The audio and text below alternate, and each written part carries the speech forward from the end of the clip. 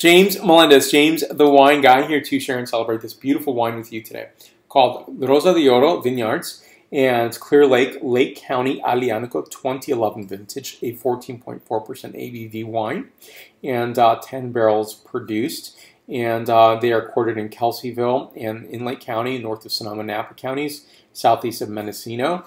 Winemaker Pietro Butita is really refining his art form, and his family's estate is pretty impressive. They're doing Tokai, Friuliano, Arnés, Barbera, Sangiovese, Nebbiolo, Montepulciano, Nero d'Avola, Sagrantino, Primitivo, Refosco, and Dolcetto. I think in terms of homage, this is a great homage to Aglianico from Basilicata and Campania. Really well-developed wine. Enjoy this in a Burgundy glass so you can swirl around getting oxygen into this wine. Getting the aromatics to flow through, it's fantastic. Scent characteristics on this wine include tayberry, blackberry, fresh thyme, and Douglas fir forest.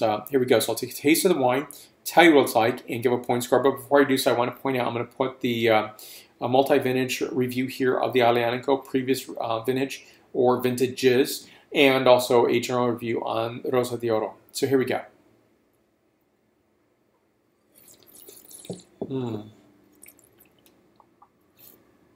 Beautiful synthesis of acid, dark red black fruit, and fresh herbs. Flavor characteristics on this wine include blackberry, tayberry, white pepper, chili guajillo, thyme, and a hint of sage. I give this wine a 9.2 out of a 10.0 scale. For more wine reviews, please go to jamesthewineguy.com. If you like this video, please give a like right here, and subscribe to my videos right here on my YouTube channel. And I'm also on Facebook, Twitter, Vimeo, and Google+. Salud and salute.